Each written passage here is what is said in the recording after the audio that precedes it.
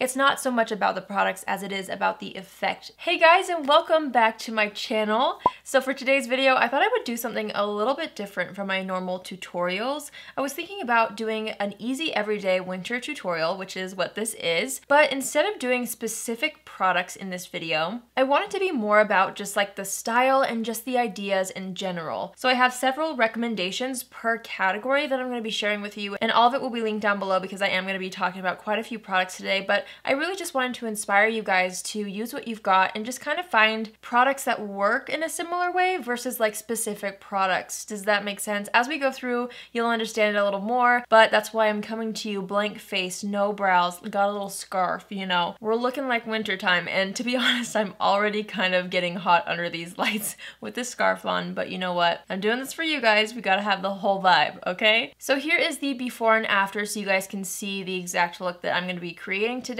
It's just gonna be something super simple that you guys can definitely do at home. I wanna keep it really, really easy because in the winter time, I feel like it's cold outside and I don't want to put like too much effort into too many steps in my makeup. But it's definitely a time of year where I use specific products because my skin gets extremely dry in winter. So let's get right into it. I'm going to start off by prepping the lips actually. Just use your favorite lip balm. Some of my favorites are the Laneige Lip Sleeping Mask, the Laura Mercier Flawless Skin Lip Balm, and also the Neutrogena Hydra Boost. Anything that's going to really, really plump up your lips and make them super hydrated. I don't know about you guys, but my lips get extremely, extremely dry in winter. I'm going to go ahead and use the Laneige one because that's the one that I use at night, and I feel like I'm gonna have to switch back over to using my Bite Beauty one a little more right now because even though this is super hydrating, it's not hydrating enough for me. So moving on to skin, in the wintertime for me, hydration again is very, very key. I feel like when you step outside, like I want my face to be protected from the very, very cold air. You guys, it got down to 6 degrees last night here, so it's extremely cold where I live. But no matter where you live, I feel like the weather always gets a little bit cooler, so it's good to add a little more hydration into your everyday makeup routine. I love to add hydration, but I don't always want it to weigh down my skin. So I have a few primers that I really enjoy for that in particular. The Too Faced Hangover Primer is really lightweight but really hydrating, as well as the Hello Fab Coconut Skin Smoothing Primer and the Smashbox Photo Finish Primerizer. These are all very great lightweight moisturizers that work well underneath makeup, and they're not going to weigh your skin down, but they're also going to bring a lot of hydration. If you need something that will help with texture, the Maybelline Master Prime is one of my favorites. If your skin is super, super dry and really suffering from winter time, the Embryolisse Late Cream Concentrate is really good, and also the Ultra Repair Cream from First Aid Beauty is a staple in my skincare routine this time of year. I put it on my elbows, my knees, my feet, my hands. I put it around my nose because my nose tends to run when I'm cold, like most of us probably, and I do tend to get dry around my nose, so this is essential for me. I think today I'm going to use the Coconut Skin Smoothie Priming Moisturizer from First Aid Beauty.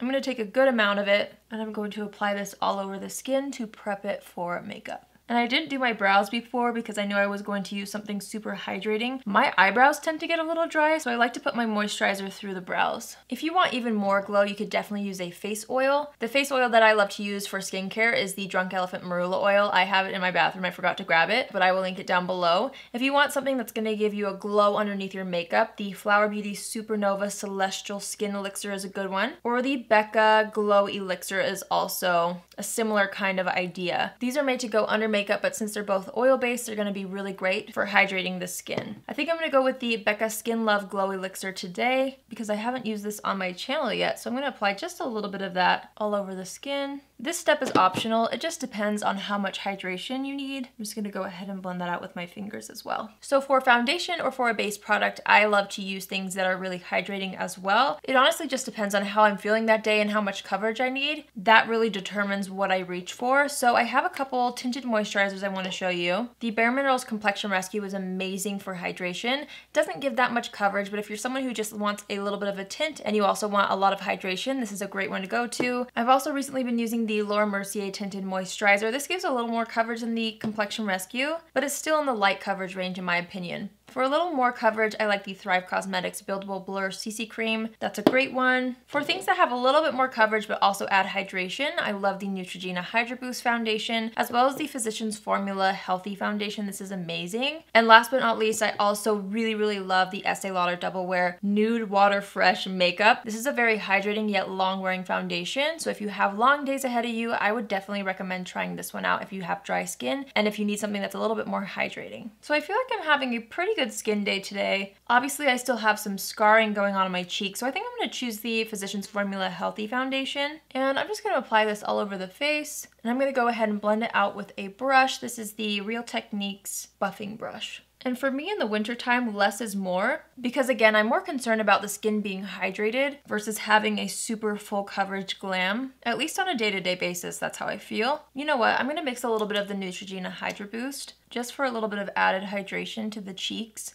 I tend to get really dry in like the cheek area, and I'm actually gonna blend that out with a sponge. Already I feel like my skin is looking super glowy and hydrated, but it still feels really lightweight and fresh, which is definitely what I look for. So for some reason in the wintertime, I'm not sure if it's because my skin tone gets even lighter than it normally is, or if I lose sleep or what, but I've been recently kind of struggling with dark circles. I feel like today it actually looks better than it has over the past few days. So if you want to, you can add a little bit of a peach corrector. This is something that will add a step to your routine, obviously. It's optional, but I'm gonna go ahead and use one today. This is the Becca Under Eye Brightening Corrector. I'm just going to take a tiny bit and put it in this inner corner here just to kind of lighten that up a little bit. And this goes on before your concealer. I just really want the end result of this look to be super hydrated, glowy, fresh, and healthy, because the weather is already drab, my friends. We don't need our makeup to look drab as well, okay? That alone really brightened up my under eye area. I love how that looks. So during the wintertime, it's not just like my cheeks that get dry on my skin, it's also the under eye area. And I feel like that's the case for a lot of people. So it's important for me to use something that's also hydrating underneath the eyes, but I need something that's going to last really well and look really nice. So I have a few options here. If you want something that's really glossy and almost shiny, the Glossier Stretch Concealer is a good option. Something that's really foolproof for me is the Bare Minerals Bare Skin Serum Concealer. Very lightweight, very hydrating, but also offers a lot of coverage. The Maybelline Fit Me Concealers is a good drugstore option in my opinion. It has kind of more of a watery consistency. It's not going to weigh down the under eyes, but it also gives a lot of coverage. The Becca Aqua Luminous Concealer, the name of it is really perfect for this actually, because it's very watery and luminous. And then I also love the Hello Fab Bendy Avocado Concealer. This is so hydrating. It doesn't kick up the under eye area, but it looks really full coverage. So you kind of get the best of both worlds with this one. And I think I am going to use the Hello Fab Concealer today. It's been a while since I've used this and I miss it. So I'm going to go ahead and apply a little bit to the under eye area. This is a very light shade.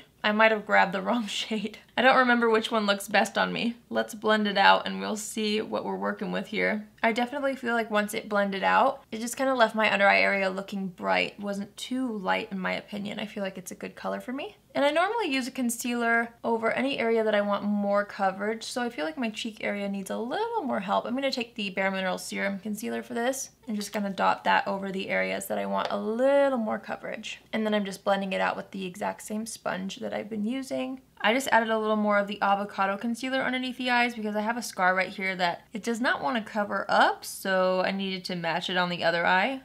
It's still showing. Oh well. Okay, you guys. The scarf is so fluffy and it looks nice, but gosh, I'm getting fluffs in my mouth. So to set the under eye area and the center of the face, I'm going to be using the Thrive Cosmetics Filtered Effects Soft Focus HD Setting Powder. I like this one in the winter because I do still like to set the under eye area, but this has a smoothing effect and it also contains hyaluronic acid, so it's not going to dry out your under eye area at all. Like, I love this because you get that nice blurred effect of a good setting powder, but you don't get the dry feeling that comes with a lot of powders. So I'm going to go ahead and press this underneath the eye to set that concealer. And I'm also going to put a little powder on the eyelid and a little bit through the brows. Since we did moisturize them, I'm just going to set it a little bit so that the brow product sticks. I'm just going to take a bigger brush with the same powder and just set the T-zone.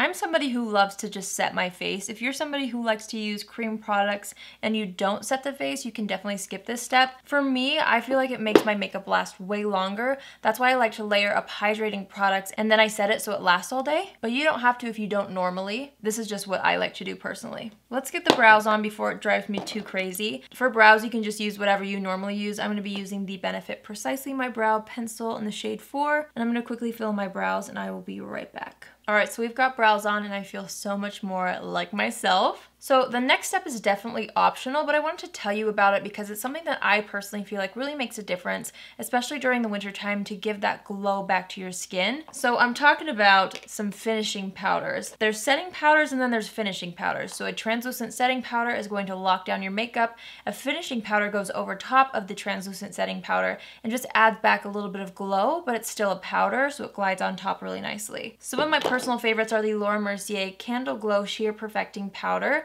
This is in the shade 1, and to be honest, when you first start to apply this on the skin, it doesn't look like it's going to do much. Once you start to really buff it though, it adds just the perfect amount of candlelit glow, Do you know what I'm trying to say? It just kind of adds that extra something back to the skin. Also, the Hourglass Ambient Powders are really beautiful. This is a palette that I have. I like to mix these two and put them all over the skin. And then another option is the Laura Mercier Translucent Glow Powder. This is more of a setting powder, and I only use this on the outer portions of the face, but it also brings that glow back to the skin while setting your makeup. So I think I'm going to use the Laura Mercier one because I don't think I've used this that many times on my channel. Maybe I have, I don't know. I'm going to use the exact same brush that I used for the translucent powder. I couldn't find in my collection like a drugstore version of something like this, so let me know in the comments if you know of a good finishing powder from the drugstore that you think I should try out, because I love these kinds of products. I just personally haven't found one at the drugstore. And I'm putting this all over the skin.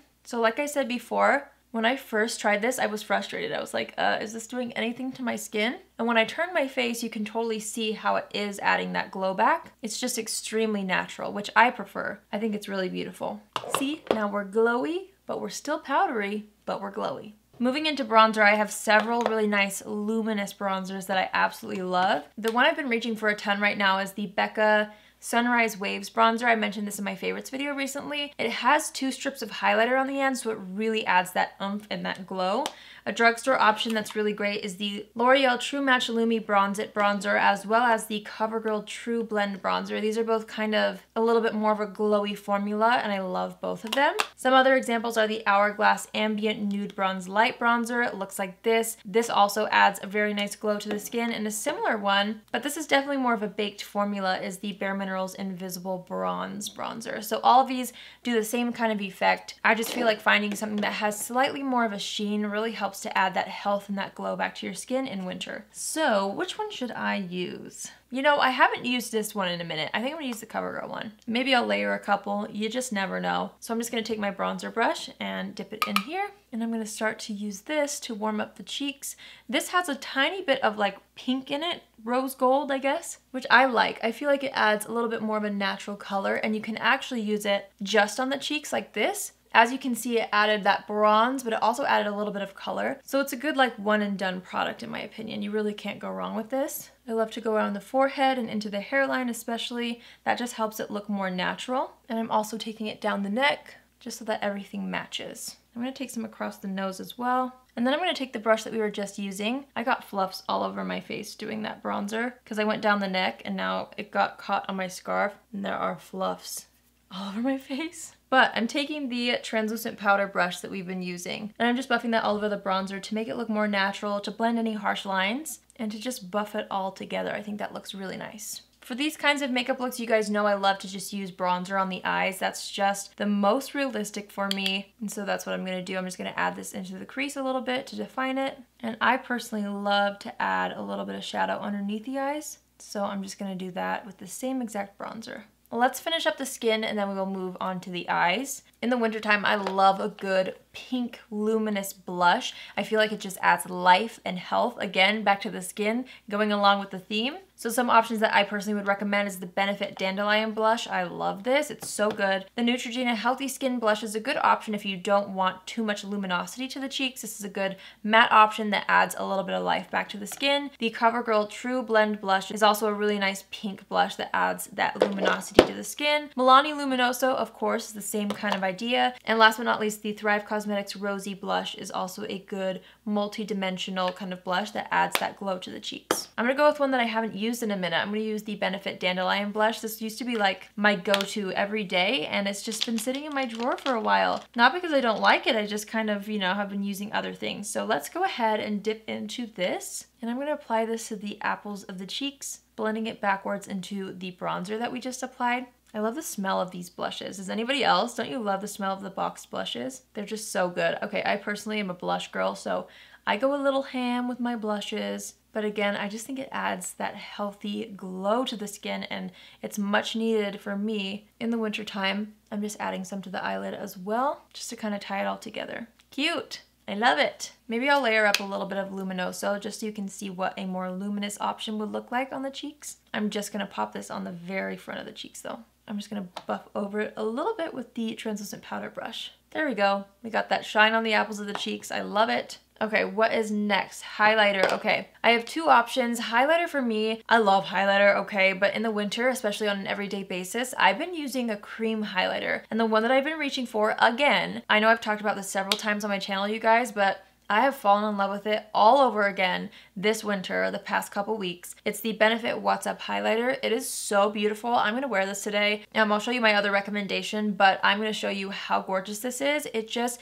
adds a glossy kind of look to the skin, but it has a powdery finish. It layers over top of powders beautifully. I'm just insanely obsessed all over again with this highlighter. A similar highlighter would be the Glossier Halo Scope highlighter. This is also going to give you that nice glossy kind of look, which I personally really gravitate to in the winter time. So let's use the Benefit What's Up highlighter though. I just roll up the product a little bit and I take the other end of my sponge and I just go ahead and kind of load the product onto this end of the sponge. I like to put quite a bit on the sponge actually. Once I feel like there's quite a bit, I go ahead and start pressing this on the high points of the face. It does not pick up the existing products that's on there. It just adds the most beautiful kind of wet skin looking glow. It doesn't cling on to any dry patches. It honestly is divine. I love it. I'm obsessed, and not to mention it's just the perfect champagne color. And I do feel like this highlighter is a shade that would be very versatile on so many skin tones. It blends into my skin tone pretty well because I am fair, but I do feel like even medium skin tones would really look beautiful in this highlighter. So I just kind of add it in a C shape around the brow and on the high points of the face. And I personally love to add a little bit to the apples of the cheeks just to add that glow and hydration back there. We'll do a little on the Cupid's bow, down the center of the nose as well. And I like to get a little bit above the brows too. I don't know how well it's picking up on camera, but do you see how healthy and just glossy that makes the skin look? It's not a blinding highlight, but I love that. I love that it just looks like my skin is glowing from within. It's absolutely beautiful and it keeps my skin feeling really hydrated. So